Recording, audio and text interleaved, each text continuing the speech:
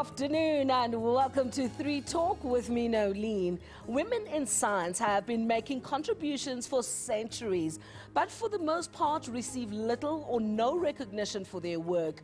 We very rarely stop to think about the people behind the microscopes who work so tirelessly to help us cure the incurable, or the social scientists who observe endlessly so that we can learn and evolve. The Department of Science and Technology hosted a special awards evening this past Friday to give recognition to the women in the sciences who are making outstanding contributions. This afternoon, I have a group of remarkable women in studio, including a minister, 7 professors, and 4 young women who are making their mark in the field. First up, to tell us more about Women in Science Awards, please welcome Minister Naledi Pandor. Thank you so much, Minister, for coming in. So tell me about the award ceremony.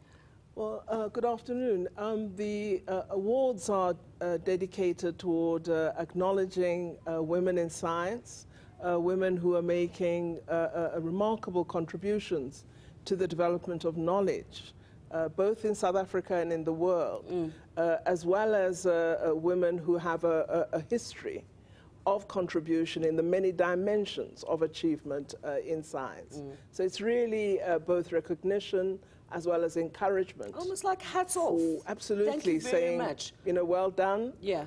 You're certainly of, world standard, and we should celebrate you. Because would you agree with what I just said, that for centuries women have made contributions, but very little accolades, very little recognition for the work that they do? Well, certainly women have been making a contribution for many centuries. This year is the International Year of Chemistry, as recognized by the United Nations. And one of the renowned women that we remember in this year is Marie Curie, who, of course, is one of the rare women who received 2 Nobel Prizes for science. So there are women who are outstanding in the contribution that they've made to the world. And what we are really trying to encourage in South Africa is recognition of women scientists in South Africa, and also the emergence of young scientists, because we want to see more and more women enter the fields of science. Now, all I can think of, you've just mentioned Curie, and all I can think of is the next Nobel Peace Prize winner for science would come from South Africa. Because ultimately, that is something that I see a little smile on your face. Oh, this is our ambition. That would be the best, wouldn't it? It's our ambition. And among some of the guests you will have today, I believe we have persons who really are doing work that is of a level that I believe will merit Tell me about such an award. About the women. Well, some of the work, as you know, we have this terrible disease burden, both in South Africa but on the African continent as well.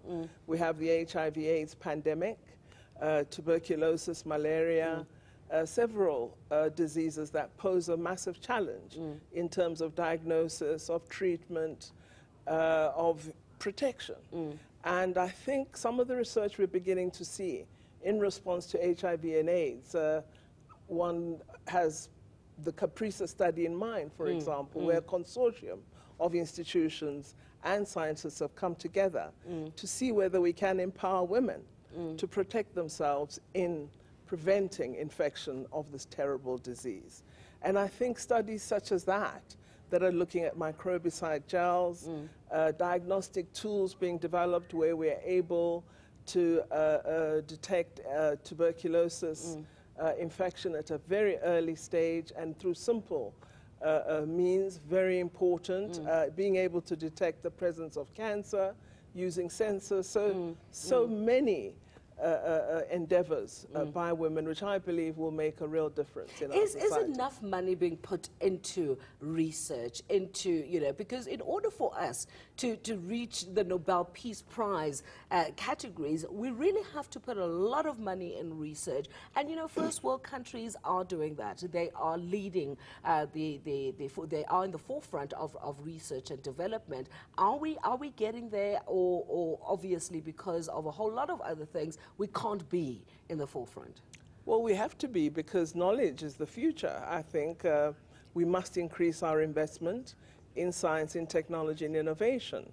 South Africa has begun to improve. We're not there yet.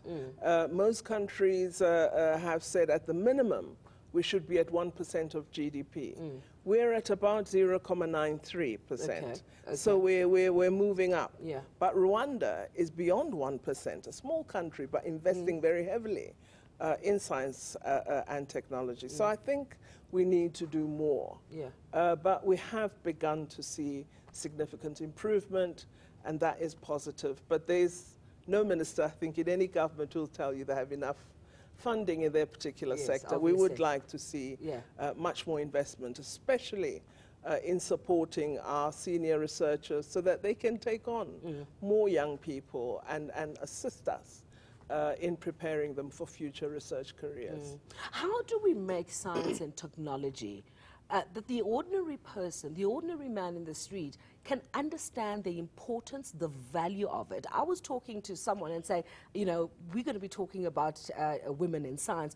And he rolled his eyes and said, oh, that's so boring. And I'm thinking, this is critical for the future of our country. So, you know, how do we make it accessible, understandable to everybody, and that nobody just thinks, oh my goodness, you know, it's just for a certain sector?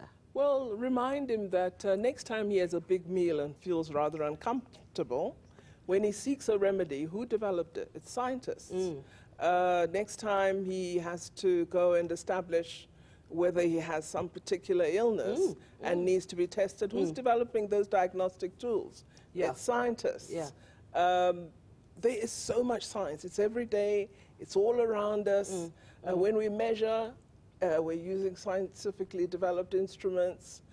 As you seek to put different ingredients in your meal, making sure you get the right ingredients. And so all of this is really scientific. Your cell phone, as your Twitter, all the aspects that have been developed, your Facebook via mobile technology, now TV, moving to digital as we change from analog. All of these are scientific developments. So science is all around us. It's all around us. The different textiles we're using, you know, new materials. Sat in the lab for hours many to make sure, one, that whatever we use is safe, two, that it works, and three, that it really is different from what we had before. Yeah, and you know, at the launch of the National Science Week a few weeks ago, you said that social and economic development is dependent on science and technology. So, somewhat what you've already covered. But I mean, how again do we make people understand that what you said, it affects us on a daily basis? Well, we're working very hard to try and encourage people to recognize that investment in research and development, and hence in science and technology, can make a massive contribution to growth in South Africa. I just mentioned the development of solar energy in China. Millions of jobs have been created through that. South Africa has hundreds of days of sun, but hardly has any solar technology in use in the country. So there are opportunities for our economy where new players can come into the economic sphere, where new products will be developed. If we look at addressing the demand side of our use of energy, if we had sensors being used in all buildings in South Africa so that when you leave a room, the lights go off. These are new technologies, these are new business opportunities, these are contributions to the economy. What are some of the major challenges or even barriers to entry for young South African women who want to go into the science and technology field? I think there are perhaps three. The first is that science is not seen as a traditional career or academic path for young women. They tend to be sort of put off science, and the images we have of persons who work in the science and technology sphere tend to be male images and not female. So we need to change the mindset and present new role models for young women so that it's natural for them to choose to enter these fields.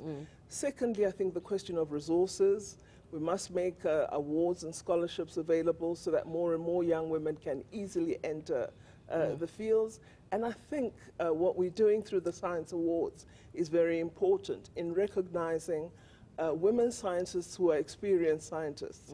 Because the issue of mentors and role models is very, very important. And I think a fourth element is we must always ensure that people have the infrastructure to do their work. Because if you don't have good laboratories, if you don't have adequate equipment, it's very difficult to actually achieve what you want to. As I say goodbye to you, your daughter is one of the people I'll be interviewing today. She was one of the people that were recognized at the awards ceremony. How does that make you feel? Well, I'm very proud of her. It was quite a surprise for me. But she's a deserving candidate, I'm told, by the judges who were involved, because I said, it's my daughter, you know, and you know how we all are. Yes. But she is following her studies, almost complete now, with her PhD, so it'll be very nice. Fantastic. And so we're proud to have a future Dr. Pando in the family. Oh, fantastic. And how do you play that, you know, minister and proud mummy? Because it could be quite difficult sometimes. Yeah, it can be. But, you know, colleagues have said to me, look, your daughter's achieving on her merits. Don't make it uncomfortable for her. Recognize her success and let her enjoy what she's achieved. I've enjoyed speaking to you, Minister. Thank you so much for joining us. Do you work in the sciences, or are you thinking of entering the field? Give us a call on 086 2233 303 or tweet me. My username is Nolene3Talk. After the break, I'll be chatting to 3 of the women who have been recognized as distinguished women in science.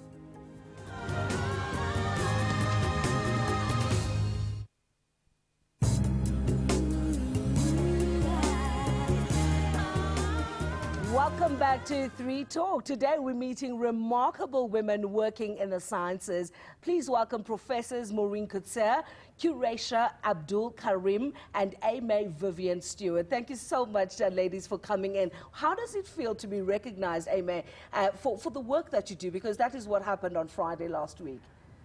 It was a wonderful recognition, and I think that one works very hard over very many years, and to actually have that public acknowledgement of what we've been trying to achieve was fantastic. Yeah. Yes. Quraisha?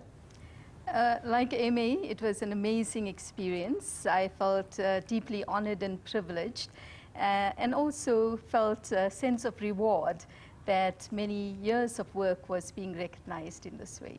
Because it doesn't happen, it hasn't happened before, has it? That women in science are recognized, or am I missing something?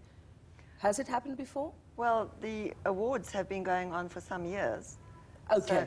So right. So it's not something that has just started. It's been happening for a while. What is it that you love about the sciences? Well, I got into science quite by accident. I was in the medical technology sector and went up to Zanin, to the Malaria Institute, looking for a job in parasitology. And when I got there, they said, no, you must go into entomology. And I said, what's that? You know, oh, it's about insects. And I said, well, I don't even know an insect's got 6 legs. And that's how I started in science. I mean, it's really weird, but anyway, here I am. So this is not what you wanted to do when you grew up? Well, I kind of didn't have any passion in my life, and it's grown on me. Yeah. You know, so okay, I enjoyed it. Yeah. Well, that's fantastic, because we're going to talk about what you've been doing, because you've been studying mosquitoes for, what, 30 years? Something like that. 30 years. I think that is amazing. You'll tell us what you've been doing. Is this something you've always wanted to do, Quraisha?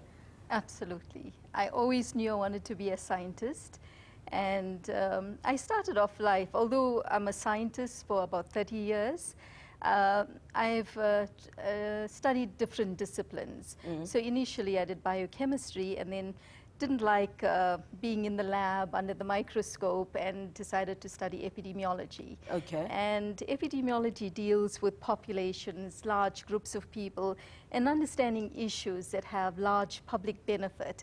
And so the science and my interest in the society was able to have a good marriage. Okay. All right. Explain what you do, Aimee.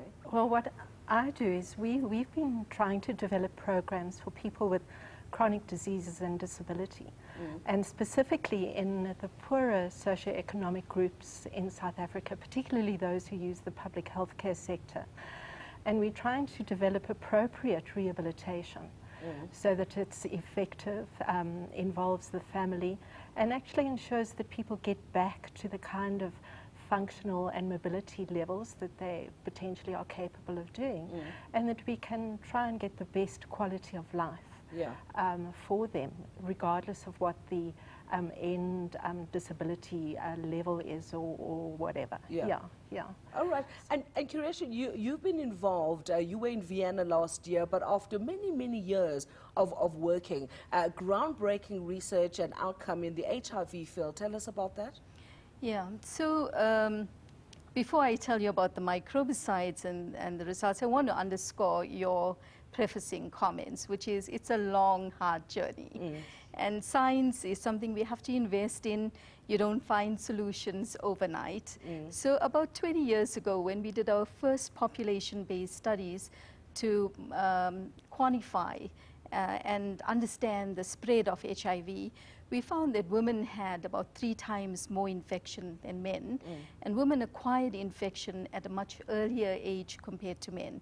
So that immediately set off a whole series of questions in my head to try and understand, why do women have more infection?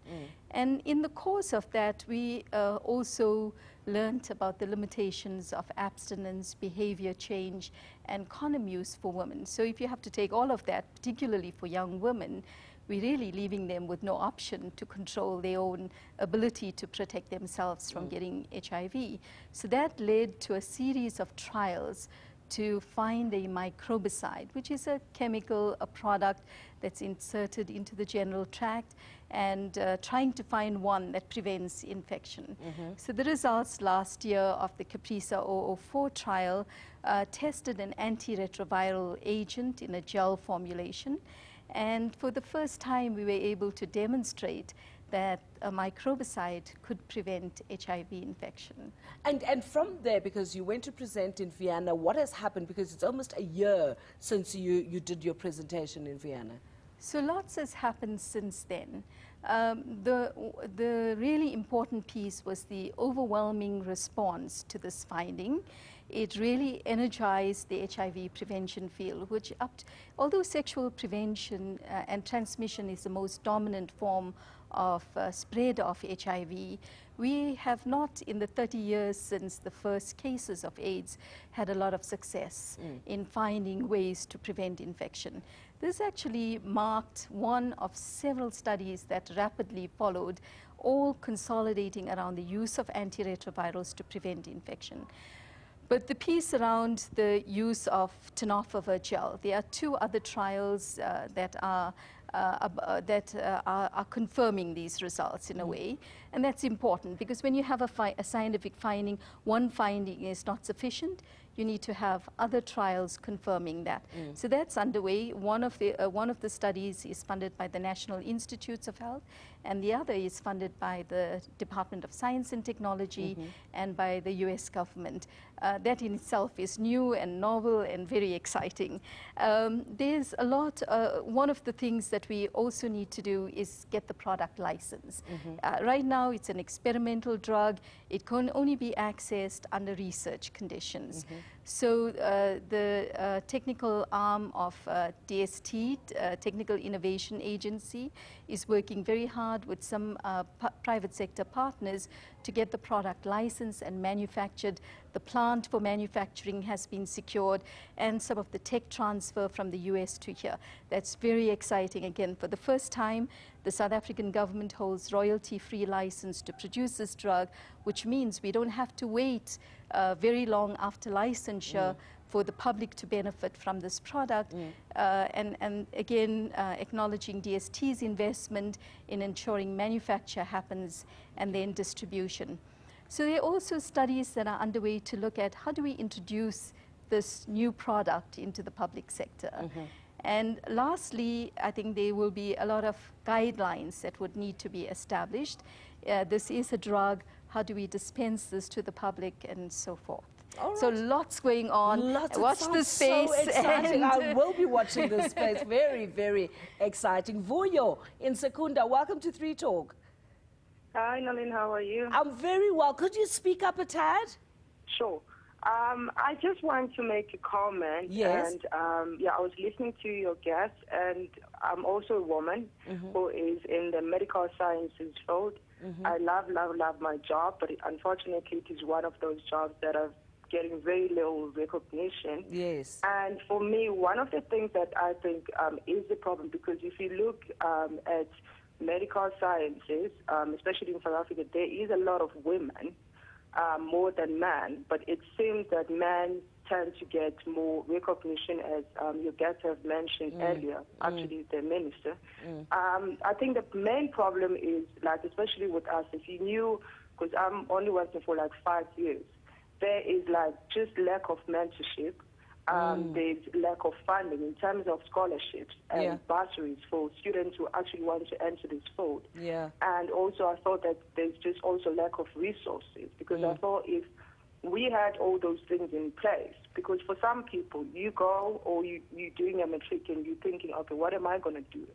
And reality is, for most South African families, you have to think of, if I do choose this career, is the bursary that's going to be in place for me, you know, to go and do something like that. And unfortunately, in South Africa, it's mostly careers that are, not really unfortunately, for careers such as engineering, where you seem to find that there's, like, you know, available scholarships and bursaries. And for somebody who wants to go into the medical sciences, it's very, very difficult. Yeah. I mean, it's difficult to enter. It's difficult also to stay within it. Yeah. Because, Let's like leave I it said, there. it's just, Yeah, let's leave it there. Thank you very much. I think she's made some really, really pertinent points, because the minister was also touching on that. Would you like to comment on that, Elmi?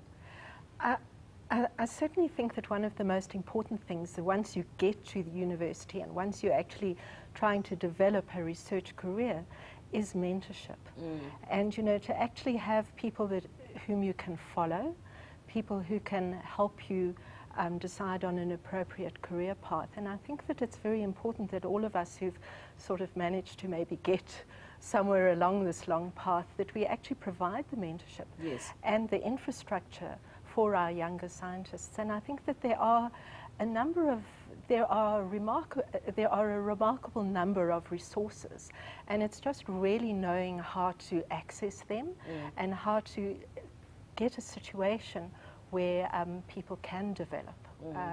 But I think she definitely made a lot of good points. We're going to say goodbye to you. Thank you very much for joining us. Our lines are still open for your calls on 086 22 33303, or tweet me. My username is Nolene3Talk. We'll have more in a moment.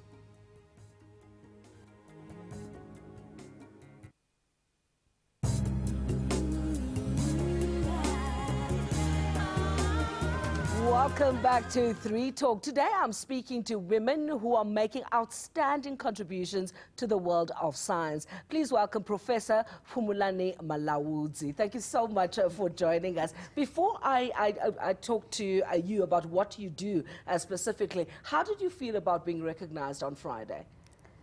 I felt so happy. I didn't even know what to do. Yeah. I was trembling, because I felt that it is not my award, it's the award for nursing as a profession as well. Yeah. As nurses are never recognized, so being a nurse, being recognized, and as a scientist, to me was sort of like a wow. The last caller that we got, she was saying that, you know, women in sciences, the major problem is lack of funding, recognition, as well as mentoring. Your comments on what she said? I think she's so right, because honestly, we do not have mentors that are able to mentor us and also to mentor those that are still coming. So it's sometimes very difficult when you are in the science profession to find people who will hold your hands and sort of like show you the way and the ropes. Yeah. So issues of funding also some things that are things that are still needs to be taken care of. I'm just happy that the minister is here, because sometimes we feel like those that are doing quantitative or clinical research are being recognized than those that are doing social behavioral sciences. For example, nurses. There's no way that we could continue talking about research that produces medicine without knowing the perceptions of those that will be taking those medications. So I feel that both sciences are very important. Yeah. All right, we'll come back and talk specifically about what you are doing. Maureen, your comments on what the caller said? Well, I think that in my field there is definitely a lack of jobs out there. Apart from within academia, the medical entomologist has got very few options. Although South Africa is going for malaria elimination, and there will be a few jobs created through that, we hope, it's a problem. It really is a problem. And young people come to you and they ask you, you know, I'm interested in insects, so, you know, what career paths are there for me? And I said, well, there's academia, you can become a lecturer. And they say, well, what does that pay? And then they laugh. Yeah. Talking about pay, do scientists get paid a lot? No. No. So you do it for the love of it? Basically, I think so. Well, I think it's a relative issue. If you're comparing us to like industry captains, then definitely not. But I think academics earn a decent salary. You know, nobody will say no to earning a little bit more. Yeah. But I do think, I just wanted to pick up on an issue around mentoring and opportunities from something the minister said earlier, is that we really have to invest in science and technology because it's really important for transforming society, and we see that repeatedly. And we have to be able to find solutions to our own problems. And investments in science and technology is going to be critically important for us to realize the dreams of this democracy. Secondly, that we have wonderful partners outside the country. And I think in the work we do around HIV/AIDS or other diseases that are challenging us, we are really realizing the importance of partnerships to bring world-class people to work alongside us as we look for solutions, and also to fill some of the mentorship gaps that we have. Yeah, that's critical. That's absolutely critical. We really can't isolate ourselves. We have to look at local solutions, but we have to look at how do we bring the best minds from around the world to work alongside us as we find these solutions. All right, let me come back to specifics again. Maureen, in the last segment, I was meant to ask you what it is that you do exactly, because you've been studying, and that is a very simplistic way of putting it, studying mosquitoes for the past 30 years. Yes, malaria, as you know, is a huge problem in Africa. In South Africa, perhaps not as much as across our borders, but nevertheless, still a very serious problem, such that the Department of Health recognizes it as being worthy of putting in a considerable amount of money into controlling malaria. And mosquitoes transmit malaria. Yes. So it's not just good enough to study the human side of what the parasite does to humans. One also has to look at ways of stopping people being bitten by mosquitoes. And the problems surrounding that whole transmission cycle are becoming more and more intense, because the mosquitoes are becoming resistant to insecticides, just the same as the parasites are becoming resistant to drugs. And so we are looking at other ways of controlling the mosquitoes. I just wanted to, on this particular issue, before I forget, is mention that this award for me is while it's hugely a great honor for me to receive it, it is for me the highest recognition that my group can have, because I didn't get here by myself. I have got a whole group of wonderful students, great colleagues that have helped me get this award. And so, you know, it really is a wonderful thing for the whole of the group. Well done, so, well done to you. I just wanted to Phumulani, coming back to you, you've chosen indigenous knowledge systems as your research focus. So what exactly does that mean? Indigenous knowledge systems is the science that comes, the tacit knowledge that was not tapped before, things that were not written about, issues that relates to the people of our own country, the problems surrounding them, issues like traditional medicines, which were not recognized previously. Right. But with the new act, the Traditional Health Practitioner Act of number 22 of 2007, we are now free to start looking at the value of traditional medicine in society. And as to how can we ensure that as modern practitioners, we can work hand in hand with traditional health practitioners. And what are some of the challenges that you've come across? Some of the challenges were when you started talking about indigenous knowledge, you know, we come from a history where it was viewed as barbaric. So it was still something that people didn't understand. It was even difficult to get your work published, as people would think that this is not science. What are you talking about? However, when the Act was promulgated, it was better for us to start working. And we are now having a lot of people who are working in that area of indigenous knowledge. And how do we, or when do we see all of this indigenous medicine, if I can call it that, and Western medicine coming together? Will there come a time where we can actually see the results of what you're working on? As it is now, there are some clinics who have already started working with traditional healers. There are people who are working also in collaboration in terms of TB, in terms of HIV/AIDS, and other diseases. So there is recognition of each other. In malaria as well? And even in malaria. So it has become also not something for South Africa, but internationally, there is recognition of indigenous knowledge.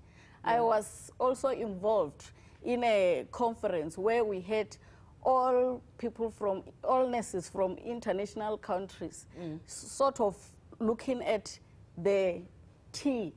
We had a tea house where each and every country was showing the value of tea and how it contributes to healing. So it's not just a little area, it is so broad and affects the whole world. It affects the whole world, and it's an area that I would really like to see young scientists starting to look at. Because like we have been told by our forefathers, that, you know, if we talk about being rich and being a progressive country, we have to also look at our soil. What do we have there? What do we have around us? And where do we come from? And what from? makes us Africans? What gives us pride? I also looked at the philosophies that could be used in order to promote what we are studying. So I looked at the philosophy of Ubuntu, more especially in nursing, as a caring ethics. How do we continue caring our people if we do not have the values of Ubuntu, which makes us human, and also being able to recognize patients as they are and where they come from? Fantastic. All of you, in fact, everybody that has, you know, been on the show today, you know, really, really invaluable information that you've imparted to us. So we thank you very much for joining us on 3 Talk, and congratulations again. We'll be back with more Women of Science just after this.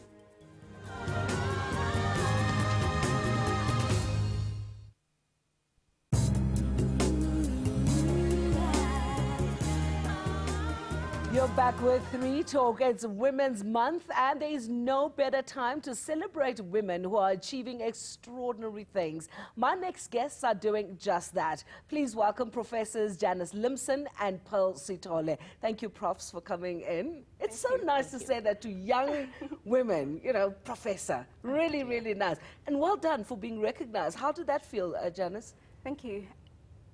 It felt immensely gratifying to be recognized in this way. And as with all such recognition, it doesn't come by being, you know, by working alone. So thanks to family, mentors, role models, and a fantastic group of students who are hopefully working in the lab today. And you are here, and they're working in the lab and watching this saying, we're working and you're on 3 Talk. and for you, Paul? The I was shocked, actually. I was, because my kind of work is one that makes me raise uncomfortable questions around knowledge, even knowledge relationships, even the monopolization of science by the West and how we equate science with Westernness. And so I never actually thought that a system that is known to conventionally be pro-Western science in that way could recognize the kind of work that we do. Please speak English. now. I'm looking very intelligently at you and I'm thinking, what did she just say? So I understand West and raising uncomfortable questions. I'm not understanding what you're saying. No, really, I'm serious. The kind of work that Professor Mulaudzi was talking about here today is kind of work that had never been recognized before. Yes. And so you do similar work, to what she does? Yes. Okay. And added to that, I also just study marginal spaces. By that I mean gender inequalities, I mean the marginalization of governance systems such as traditional leadership, for example. Yes. I study issues related to equity, you know, of attention to various spaces, rural versus urban, quantitative versus qualitative research. Yeah, qualitative, because I understand that one. Those kinds of things. So I was very shocked to actually be recognized. I thought we were not there yet, but I was pleasantly surprised. Why did you think you were not there yet, or we are not there yet? Well, I think that the systems, particularly if you go to universities today, you still find a situation where you have an African lecturer at the top of the course outline and a host of foreign surnames that are very male and Western in the readers list. In other words, we are not yet acknowledged in Africa as knowledge producers, and we are actually not using our own work to portray ourselves as scientists.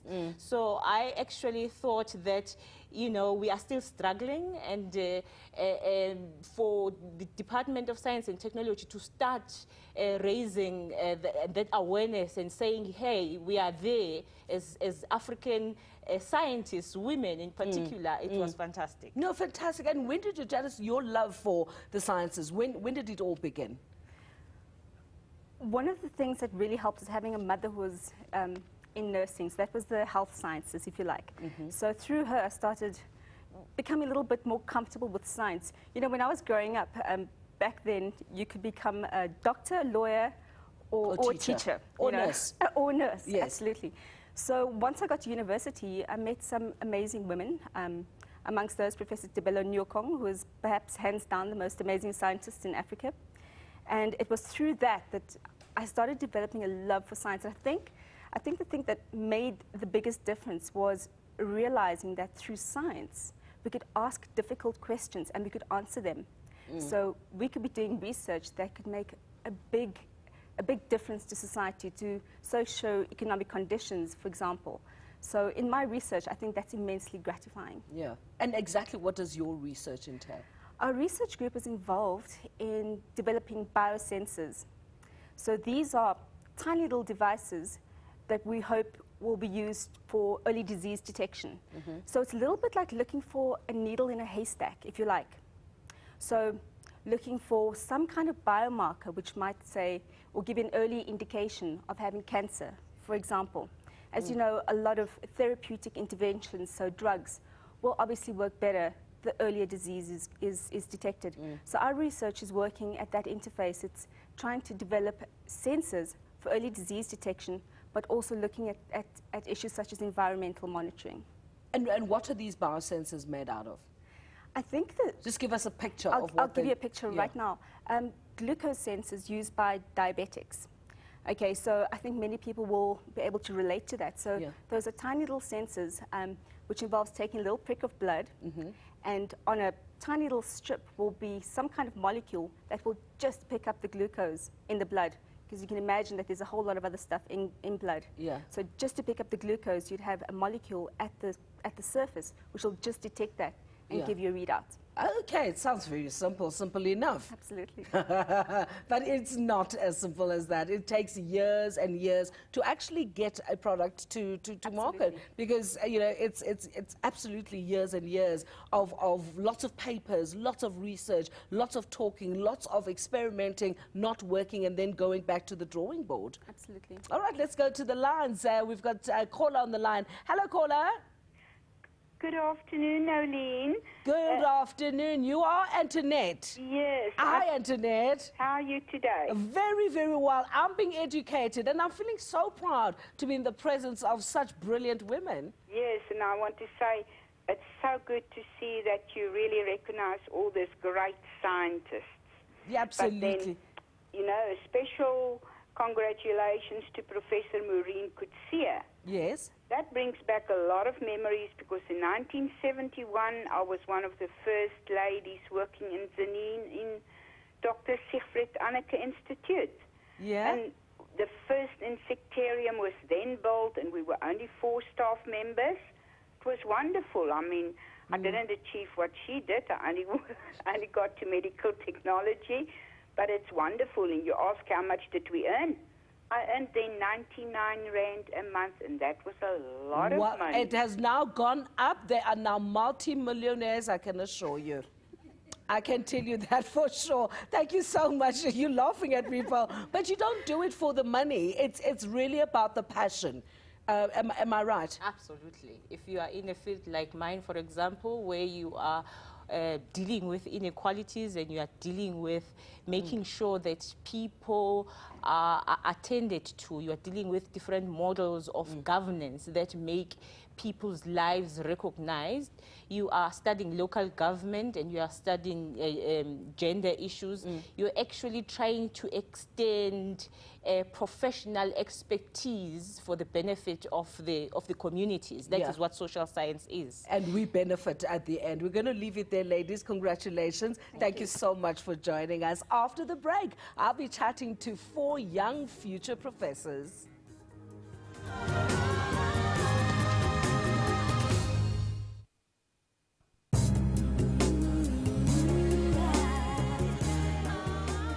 Welcome back to 3 Talk. Joining me now are the professors of the future. They are 4 young women who spend their days discovering, inventing and achieving.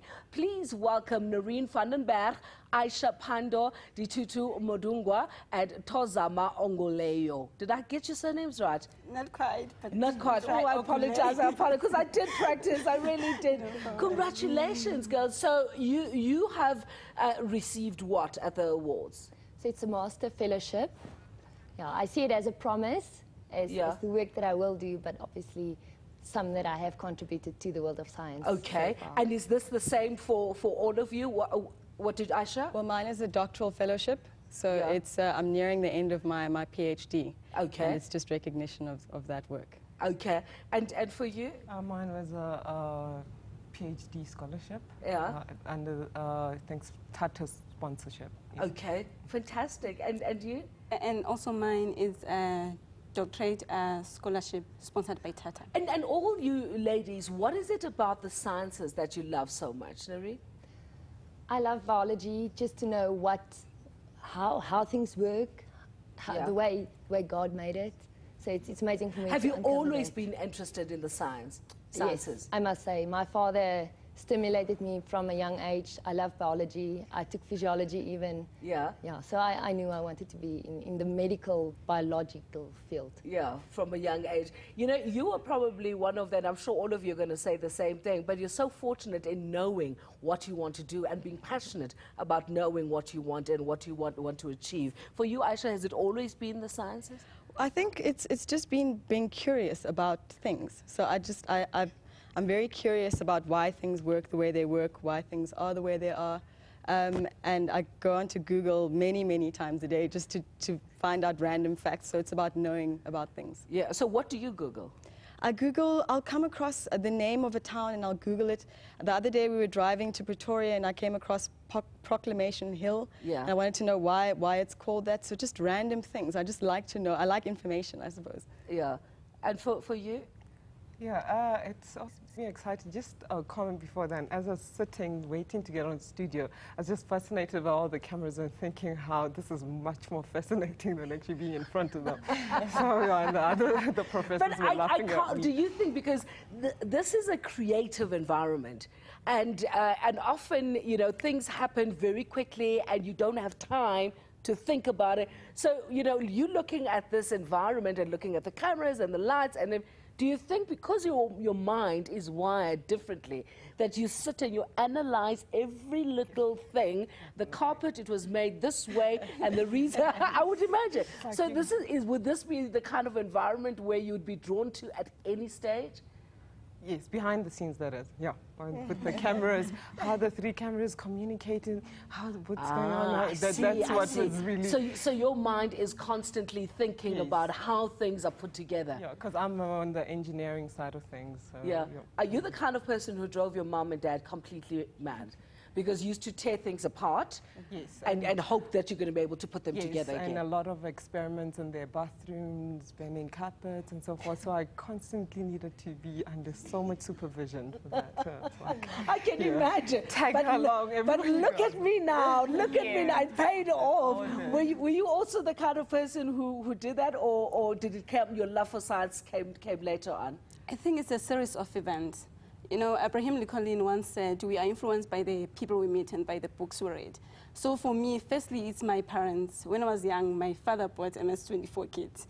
So it was sponsored by All Mutual. So we used to play it at home. I think that made a major influence. Yeah. And also just people like that you meet, like influential people, you become more and more interested in the findings that have been made in South Africa. You know, Christian Bernard, the heart transplant happening in Grootersdorp. Yeah. So that draws me like closer into science field. Okay.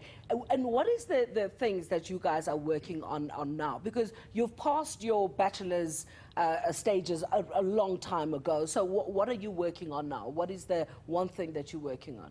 So I form part of a big group of people who each work in individual aspects of this project. So it's also microbicide development. Yeah. My work is the basic research to identify a compound that can be used to inhibit HIV infection and to discover how it's working, where it's binding to the virus, how it's inhibiting the infection. Okay. And then once we have this data, we would like to develop a microbicide with that. Aisha? My work is in the medical sciences, and it's the focus is on hereditary blindness. So I'm looking at the causes at the cellular level and at the molecular level. Yeah. And then trying to use our understanding of that to develop therapy for the disease or treatment for the disease. Okay. Well, looking forward to, but that's kind of many years. It is many years. It takes long to develop these things, and as the minister said, there's lots of testing, and you know, to make sure things are safe, to make sure they work, to make sure that they're not things that have been done before. So there is a lot of work that goes into it. I thought you were going to make the mistake and say mummy. The minister. I've been trained well. Oh, you've been trained very, very well. Did you do it very quickly? My background is mechatronics engineering, and the research I'm working on now is around the area of robotics, and particularly when zooming down into South Africa, how we're trying to design and develop robotic systems, especially in the manufacturing industry, that could impact in productivity and all that. Okay.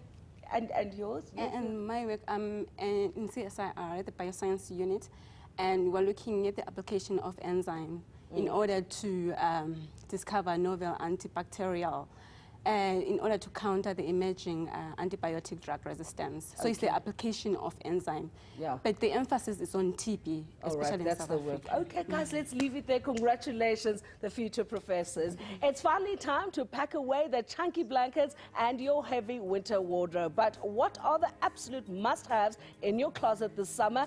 And how can you adapt your wardrobe from drab to fab for the sunny season? We'll find out from the experts tomorrow at on 3 Talk at 3:30. Until then, have a great evening.